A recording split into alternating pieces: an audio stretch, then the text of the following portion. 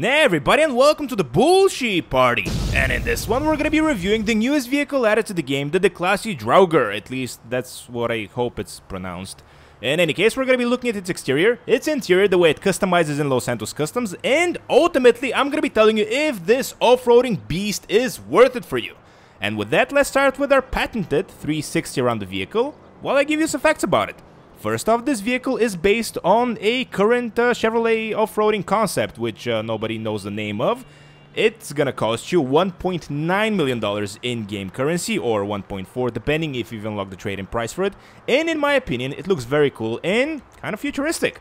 In terms of interactivity, this is what you can expect from it. You can open the hood, both doors, and that's it, because it doesn't really have a trunk. Ooh, there's a big old engine in there that I'm too short to see, kind of like in real life. There's a cool fire extinguisher thing, or that's nitrous oxide. We're gonna know more. Actually, scratch that! Actually, the tailgate opens. Really cool, and we have two giant spare tires in the back.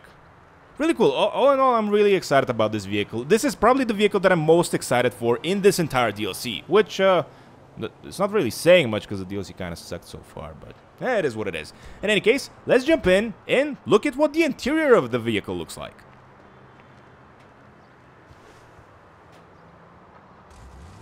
And here we are inside the Draugur, and wow, the first disappointment that I have is this is supposed to be the extreme super duper edition of GT Online. Why don't we have working rear view mirrors? This is the PlayStation 5 version of the game. This is a game that came out on PlayStation 3. I'm just saying. In terms of the interior, it looks really cool, and I can't see the fire extinguisher slash nitrous oxide thing, so I can't really confirm what it is. In terms of how the vehicle sounds, however,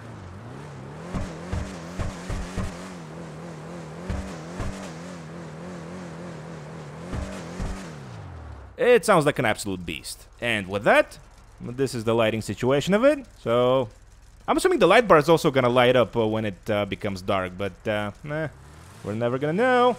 With that, we're off to Los Santos Customs, and before we go there, we're gonna see what type of drivetrain we have here. And of course, it's an all-wheel. Since it's an off-roader, I'm sorry, it's an all-wheel drive vehicle, so no surprises there. And with that, we're off to Los Santos Customs, and on our way there, I'm gonna be sharing with you my thoughts and impressions of the stock version of the Draugur. And God, I still hope I'm pronouncing that name correctly. And honestly, for an off-road vehicle, because yes, this vehicle is a part of the off-road category in GT Online, feels kind of nice. The center of gravity is surprisingly low feeling on this, meaning that it doesn't really have a lot of delayed movement, like my other favorite off-roading vehicle, the Caracara 4x4. I'm honestly surprised by how good this feels. The acceleration feels really good for an off-roading machine, for something this size. The traction feels excellent, and the handling feels actually quite nice, kind of like a civilian car. The brakes, however, need some work, but keep in mind, this is the stock version of the vehicle. And here we are in Los Santos Customs, and as I said before, this vehicle is a part of the off-road category in GT Online. And as for how much you can sell it for a huge loss, so no surprises there. We're gonna respray the vehicle, and then we're gonna upgrade all the performance options up front, aside from the armor, because I don't care about that. And this way we don't forget anything at the end. Let's see now, suspension, transmission, important, and whoops, and turbo. Okay, and just by skimming over the customization options, I'm kind of excited for what we're in for. I saw some customizations that I really haven't seen in quite a while.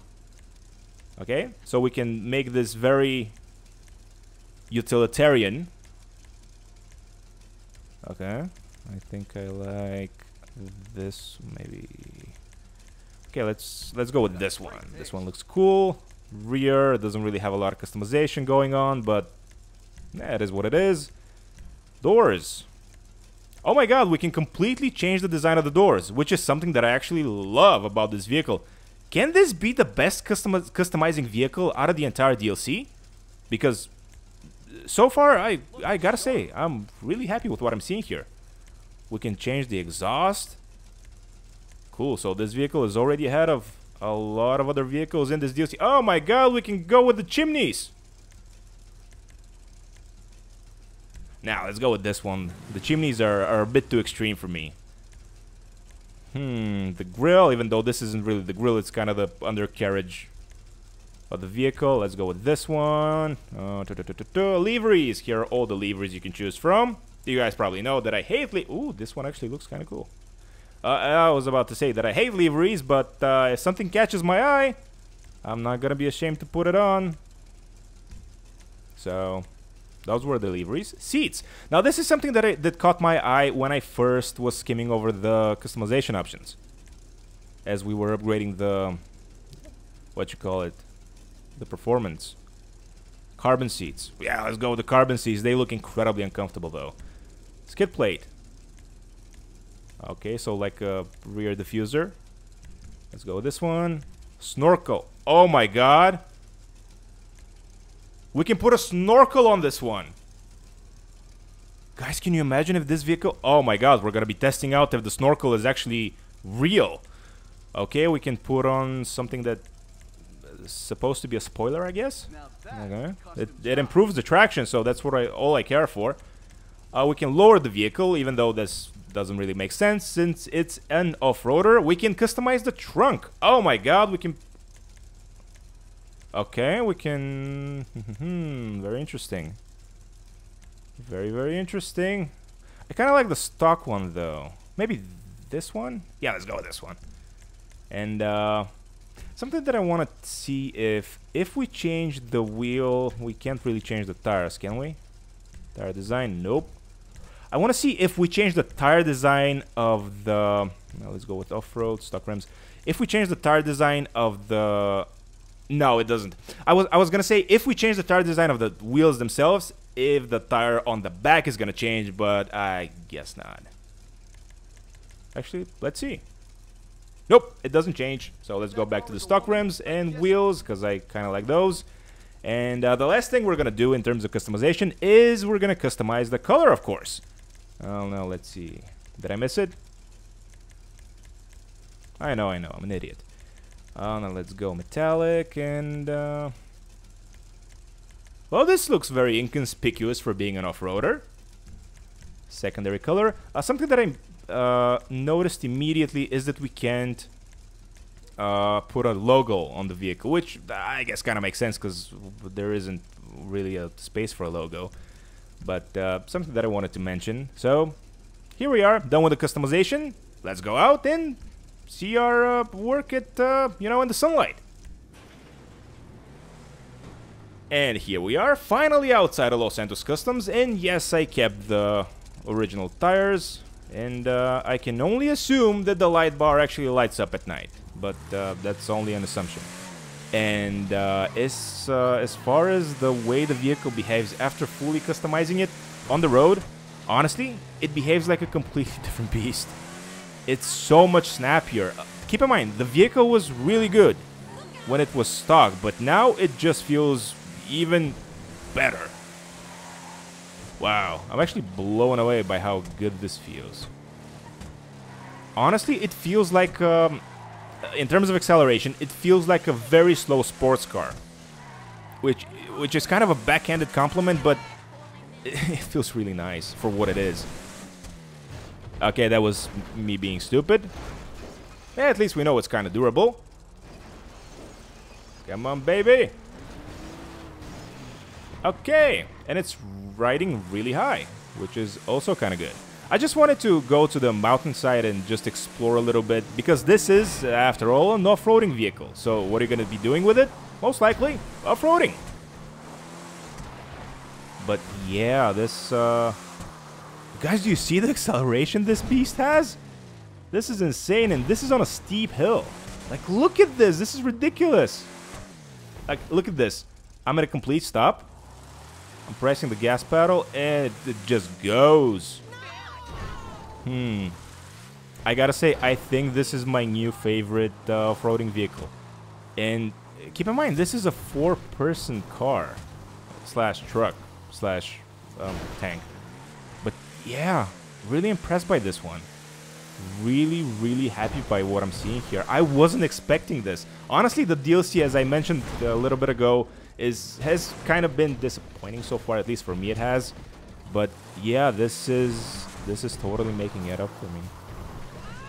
Wow. Really liking what I'm seeing here. To answer the question, even if the snorkel doesn't work, is it worth? Yes. It is by far the best vehicle that I've driven in and the most fun vehicle I've driven from the DLC. By far. It's not even close. Maybe the XO is kind of close, but that one is in a different category. And in case you don't know of it, I reviewed it a couple of weeks ago, so go watch it on my channel. But yeah, this one feels incredible for what it is. And even though I drive like an idiot, the vehicle is still handling quite nicely, as you can see here. But yeah, really happy by what I'm seeing here. As I said before, totally worth it. So if that's what you're into, just you know, hearing my opinion of it, yeah, go get it. But for those of you who are interested in the snorkel part of the video, just stay tuned for a little bit more as I drive around and crash a bit more as we're going and making our way to some water. But yeah, I'm really happy by this, by just what Rockstar did with the vehicle. Honestly, the only real complaint I have about the vehicle, and it's not really the vehicle's fault, is it doesn't have working rear view mirrors. But it is what it is. It's an old game. I don't know why they couldn't have the... I have no idea how they couldn't make it work.